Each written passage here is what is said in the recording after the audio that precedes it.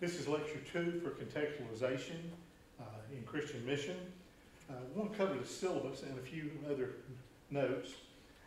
In the syllabus, of course, the study and theory and practice of communicating the gospel and formulating theology in a way that is faithful to Scripture and yet is meaningful to the respondents of their culture and their social context.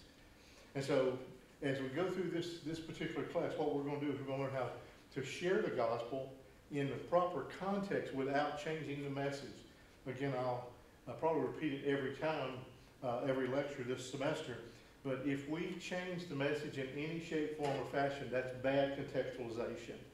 The methodology has to change as time changes, but the message never changes.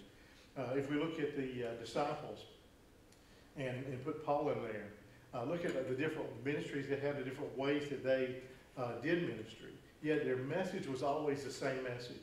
And that message is that they were lost, in need of a Savior, and Jesus Christ is that Savior.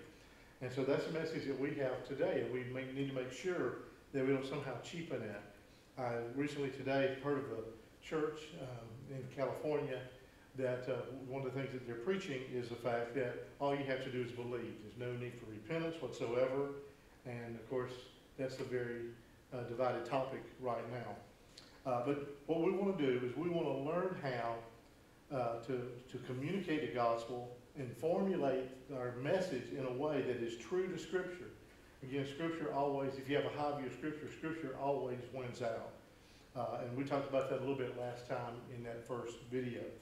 So the institutional goals, I'll let you read yourself, class procedures. Do realize that there are certain projects, for example, an 8 to 10 page research paper that's due in week 7 on Dr. Kraft's, Charles Kraft's book, Issues in Contextualization. And I'll give a few more details in class for that. It's not due till week 7, but I want it to be a critical analysis of what is being said by Dr. Kraft. Is he on target or is he missing the target?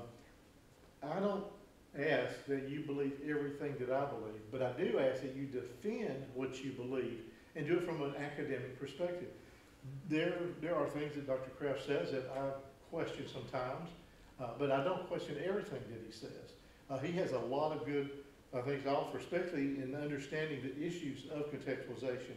He does a really fine work, I think, as does Charles Van Egan. He does a great job of it. And of course, as I shared last time, Dr. David Hesselgrave. I think if he were still alive today, he would be the leading missiologist, in my opinion. He would be the leading missiologist in the world today. He and several others, Mark Terry and other people that are there. Keith Idle, I think, is a very good missiologist. Of course, he was trained by Dr. Hesselgrave. He actually sat under Dr. Hesselgrave. Dr. Hesselgrave and I were in Colorado Springs, so actually it was in Palmer Lake, just outside Colorado Springs, a few years back. And he had spent so much time in the Bible that when he began to read, he just began to expound on things at such a depth and such a level that really even challenged me to dig deeper. But anyway, so we've got some great writers that are out there that are thinking through these things because their goal is the same as our goal, and that is present the gospel of Jesus Christ effectively and efficiently so that people can understand it. But at the same time, we need to make sure we don't compromise the gospel in any shape, form, or fashion. So with the weekly assignments, each week you'll write a 250 to 350 word assessment of what is being described. So each week there's going to be a different topic. You'll read about something week 1, you'll write on it. Week 2, and then you'll write on it. And there'll be other things that you have to do along the way also. But the discussion board is a big part of your grade. And so what I want you to do is write a 250 to 350 word count article or post on the discussion board, and that'll be due on Thursday night of each week. And then the next Sunday night at midnight, of course I give you till 8 a.m. till Monday morning, is responded to of those from your classmates. So make sure that the project, Dr. Kraft's book is taken care of it. Also make sure you do all the assignments. For some reason, sometimes, especially midway through, students seem to forget about the discussion post, and they'll put theirs down and they'll forget to go back and react or interact with their their classmates. The third thing is a midterm will be given, and I'll talk more about that midterm as we get closer. I'll actually give you some lecture notes that you'll be able to print out so you can study for this midterm. Then also, the final exam, it'll be, right now I have it at 40 questions. I think I'm going to probably cut it down to 30 questions, 30 of the most important ones. And it'll be multiple choice. There'll be multiple choice. There'll be true, false. There'll be some fill in the blank. And there will be a couple of short essay questions in there. So what that means is, since it can be AB all the way down, since there are other factors in there, I'll have to grade each one before you see the post. So if you do a test on Thursday or Friday, you may not see the grade posted until Sunday or Monday. I do check them every day, but sometimes for exams and papers, they all come flooding in, and so it might take me a day or two. But typically on assignments, I'm typically going to have that back to you within 2 days. As I said earlier, in my earlier lecture, my response time to you through the phone and through email, same day. But my response to you on grading, I try to have it back within 48 hours of the submission, if not sooner. But there again, on some of the midterm, I will have to actually grade those midterms because of the essay questions. I know what I'm looking for. And then the final thing is an oral interview and discussion with me personally. What I will want to do is between weeks 5 and 8, and I'll let you decide when you want to do that, but I'll have a little sign-up sheet. Between weeks 5 and 8, I will want you to call me, and we can do a Zoom call, and I'll just have a series of questions I want to ask you, and just get you to share your insight, what you have learned on it, and that will be a part of your grade.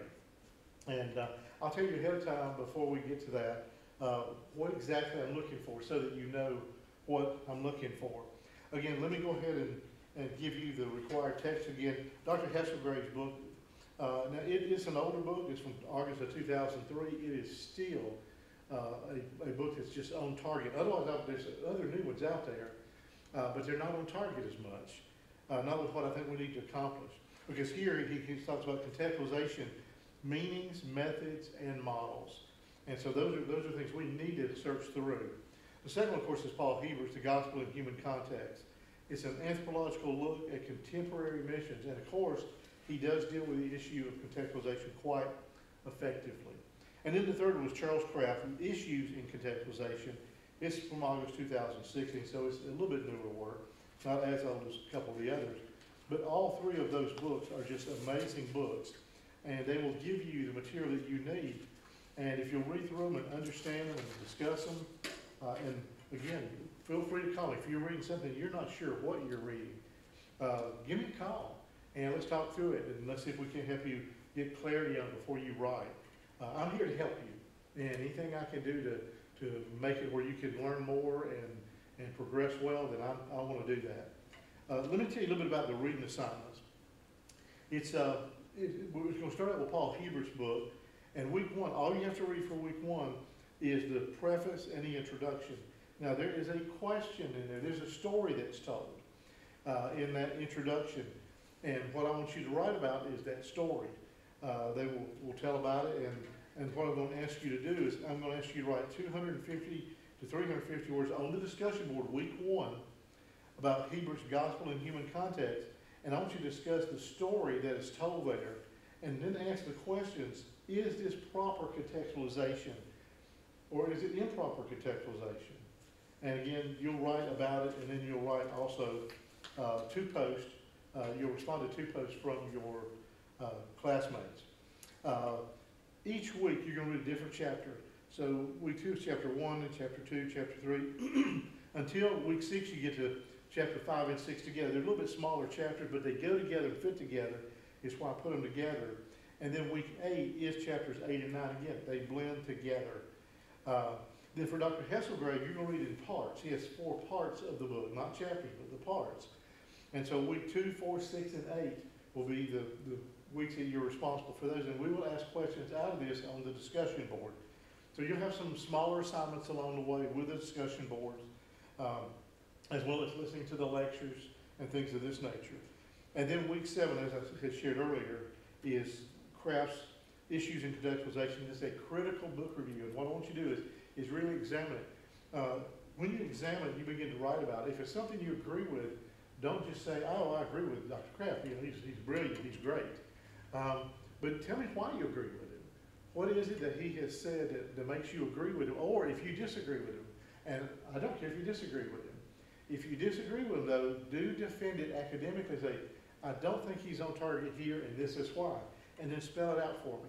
You may find by doing that you, especially on the discussion board posts, you might write a few more than 300, 350 words. And that's okay. I don't want a whole dissertation, but at the same time, if you need extra words to really flesh out what you're saying, then please, by all means, do it. I made a statement to a class a few years ago. So, you know, I've never had a class that made all A's. I had a huge class, I had 72. I was at Truett McConnell University, and I had 72 in my class. And I said, you know, I've never had a class that had all A's. Everybody had all A's. I said, but it would be amazing if you would let me help you get all A's. And so I was able to share with them, and we got very, very close to almost everybody getting A's in that class. I think there was 66 or 67 A's in that class. I said that to say this. I want you to get an A. Not because of an A or B or C status, because I'm not into grades.